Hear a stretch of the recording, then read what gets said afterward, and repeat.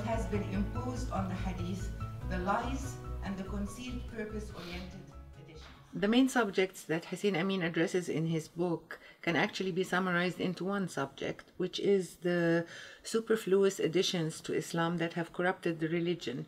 But then he breaks them down into each chapter. He addresses a particular discipline. So you have the additions that crept into the Prophet's biographies, the fabricated hadith, the rituals that came from pagan religions and crept into Islam after the conquest of other territories, how the sects splintered, how the ideologies developed and ended up hating each other and being in conflict.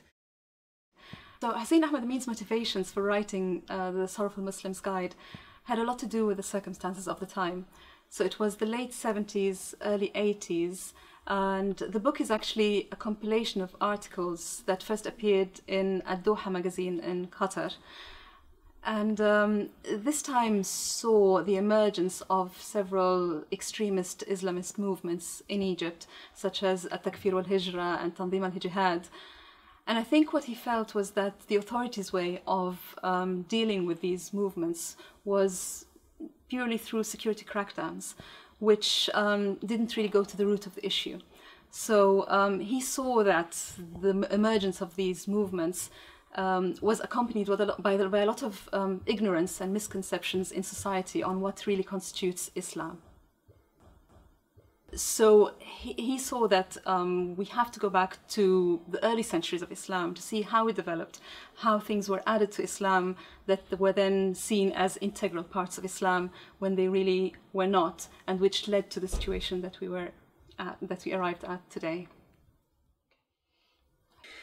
Hussein Amin tackles a lot of controversial questions in this book. Perhaps most of all is the hadith, because hadith is the second source of the Sharia, the so-called Sharia. But this is also something he addresses in the book, that actually the Sharia doesn't exist.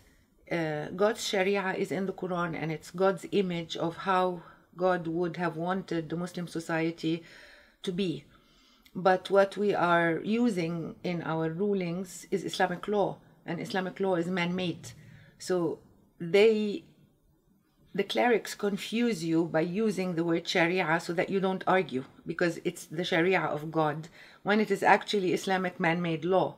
And this is to kill all discussions about it or questions or things like that. And of course, the hadith is the same thing. They put words into the Prophet's mouth, and if he came today, he would probably say, "Who said that? Definitely not me." So these are perhaps the two most controversial topics in the book. The book was first translated into French in the early 90s by Richard Jacquemont, and that was an amazing thing. But obviously, it being translated into English was something that he would have loved, mainly because, of course, of the wider readership that the English translation would provide.